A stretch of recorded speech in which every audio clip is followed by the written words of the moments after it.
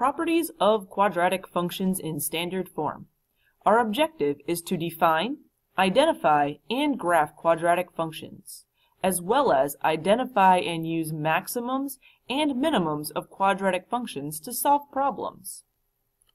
Why learn this? Quadratic functions can be used to find the maximum power generated by the engine of a speedboat. Let's start by looking at the axis of symmetry. The axis of symmetry is a vertical line through the vertex of the function's graph. So it's a vertical line that essentially cuts the parabola in half. So whatever's on the left will be the same as whatever's on the right. And the coordinate will be HK. So kind of like XY, but with H and K. So that way it's very specific to the vertex. So the quadratic function, if you have f of x equals a times the quantity x minus h squared plus k, has the axis of symmetry of x equals h. So if your quadratic function is written in this form, h is going to be your axis of symmetry. Let's practice. So we're going to identify the axis of symmetry for the graph of f of x equals 2 times the quantity x plus 2 squared minus 3. Well, we want to make sure it's in the proper form. And if you recall, we needed f of x equals a times x minus h squared plus k. Well, we're very close, but we don't have a minus h. We have a plus h. So to make it a minus, we can rewrite this as x minus negative 2. And the rest of it can kind of come along for the ride for right now. But since we're dealing with the axis of symmetry, the only thing we're really worried about is our h value.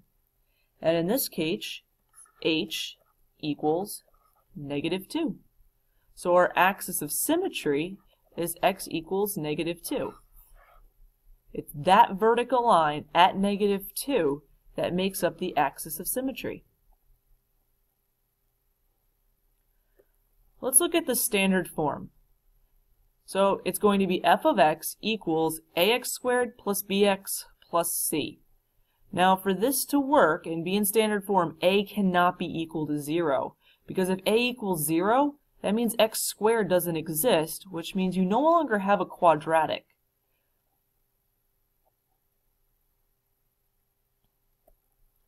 So let's look at the properties of a parabola.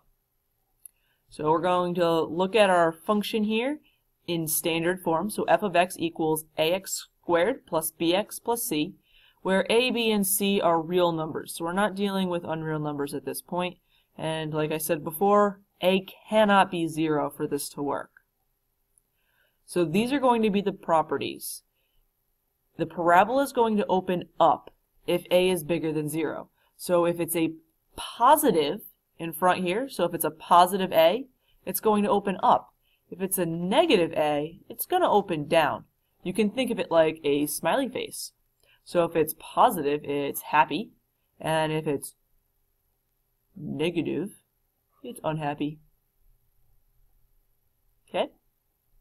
The axis of symmetry is the vertical line where x equals negative b, or the opposite of b, divided by 2a. It's a variation of what we were looking at for our axis of symmetry, because this is essentially our h value.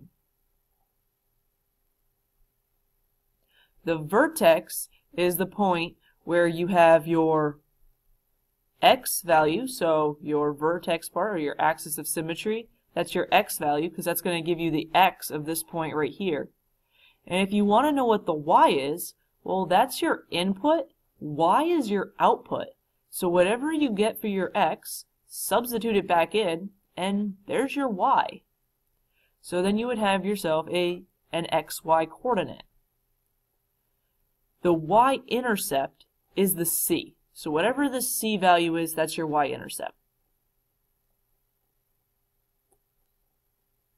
Let's practice. So consider the function f of x equals x squared minus 4x plus 6. We want to determine whether the graph opens upward or downward. Well, it's a positive, so we know it's going to open upward. Remember, it's happy, it's positive, so it opens up. Sometimes it's helpful to even draw that in. Now we need to find the axis of symmetry. And that formula, it's going to come up quite often, is the opposite of b divided by 2a, which translates to 4 divided by 2 times 1, because you can always have a coefficient of 1. And 4 divided by 2 times 1 is 2. So your axis of symmetry is 2. Now to find the vertex. We're simply going to take our x value and plug it back in, because it's like almost making a table where you had your x values and then you had this formula here, and well, x is our input value. So we have 2 squared minus 4 times 2 plus 6. So 2 squared is 4 minus 8 plus 6. So we have negative 4 plus 6 equaling 2. So therefore the vertex is at 2, 2. There is your coordinate. And now we want to graph the y-intercept. Or find the y-intercept, sorry. We're going to graph the function down here. So we want to find the y-intercept. Well, the y-intercept is merely 6. So 6 is your y-intercept.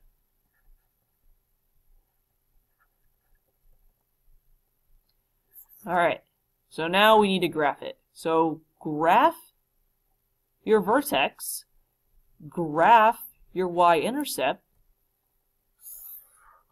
and since we have a line of symmetry, whatever happened to be on the left-hand side is going to have to be evenly on the right. So it automatically gives you your third point, which will formulate your parabola. Take a moment, pause the video, and try this one on your own. When you return, the answer will be revealed.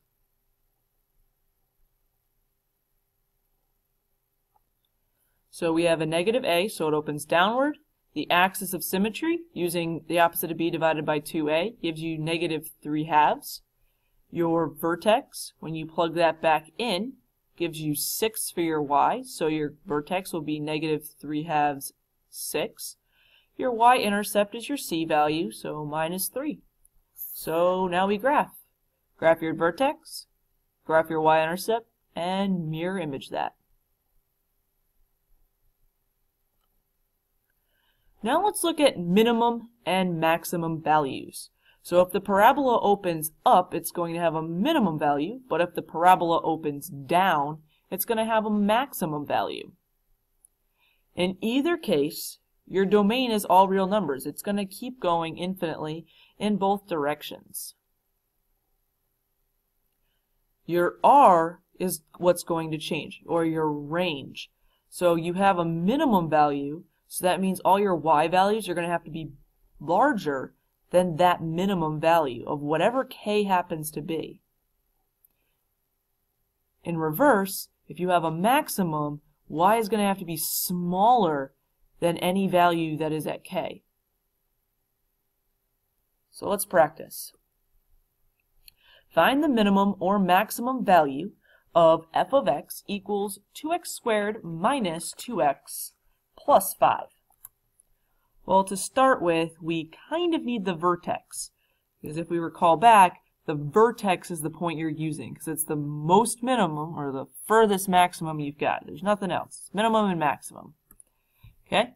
So, we need the opposite of b divided by 2a. So, we have 2 divided by 2 times 2, which leaves you with 1/2.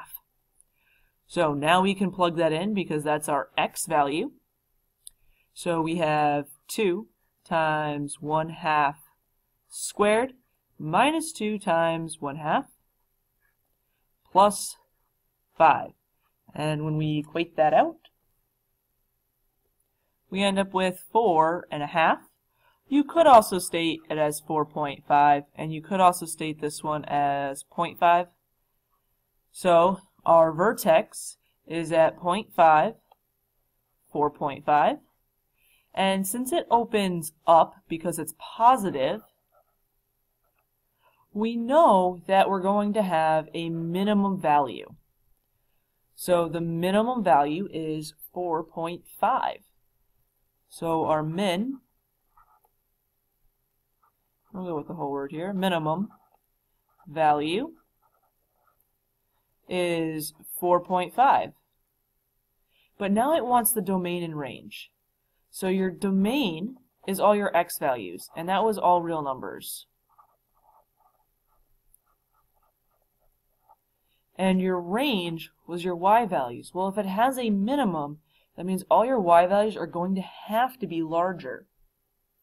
So for all y's, such that y is greater than or equal to 4.5.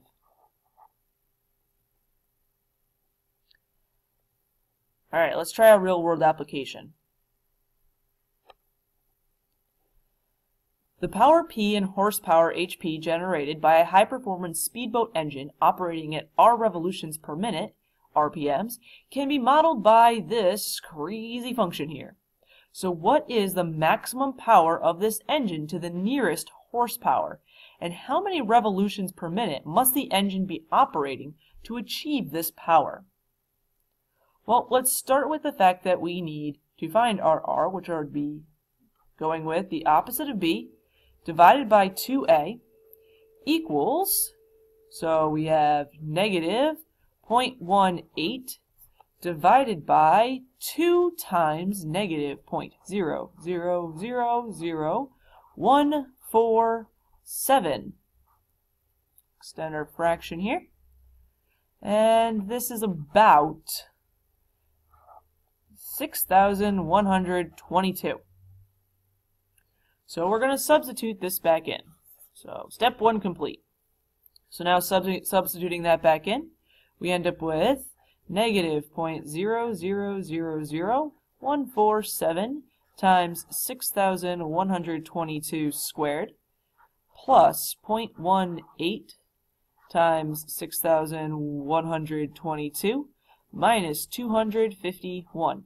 So just because the numbers start to become a lot larger, the process is still the same, which gives you about 300. So the maximum power is about 300. So that's your max power. And it needs to be done at 6,122 RPMs. And that ends our lesson on properties of quadratic functions in standard form.